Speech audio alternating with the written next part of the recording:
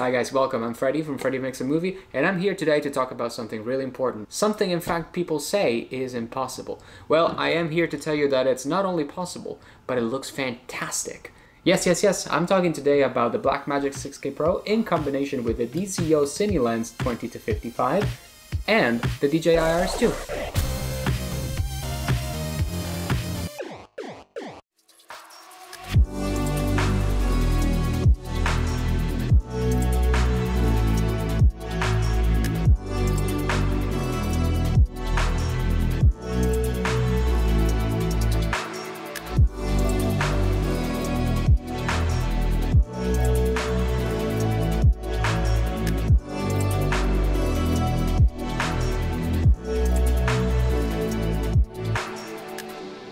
Alright, so here's how I build the gimbal. I'm going to be using the tilted cage for the 6K Pro. You can use the small rig if you want to, but I do like the Arca quick release plate built into the cage a little bit better. And also the tactical grade looks awesome. It looks like Batman's camera, look at that. Now, not mandatory but definitely recommended is this guy, the Raven Eye. Just being able to use your iPhone or iPad as an external monitor is just so convenient. It's here to stay. Perfect. Next, I'm going to take care of the full focus system that goes on the top, and I'm going to be using the Arca plate that comes with the Pro combo.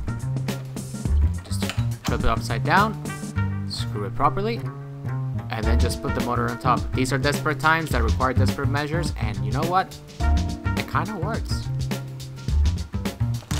Oh, that's right. We're not going to be on 55mm, I'm going to be needing the leather strap. This is going to help us enabling the super smooth motion so that you kind of reduce some of the jitter that you get when you have a longer focal length. So this is kind of necessary. It's just weird to use the leather strap after all these clicks and buttons that you use on the gimbal. But you know what? Again, it works.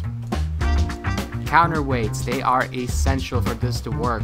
I am using a total of 600 grams, 200 included in a counterweight kit, 400 purchased separately.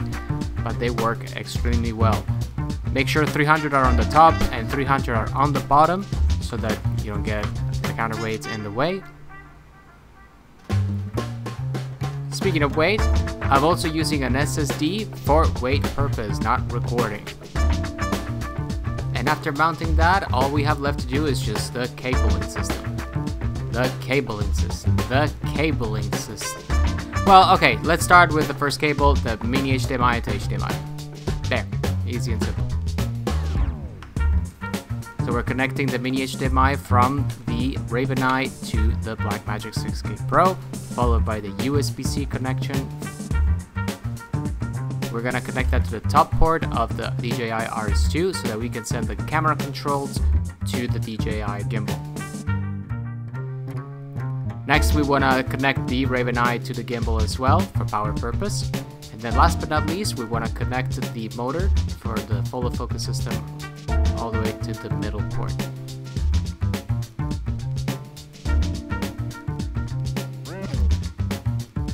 All we have left to do is make sure that the gimbal is properly balanced. And then once you have that done, all you have to do is just fire up the gimbal and start shooting. It's really that simple.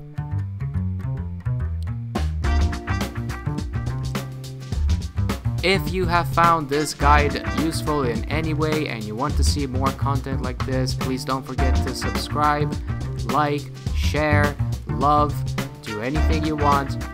It's all helpful. Thank you guys for watching. I'll see you in the next video.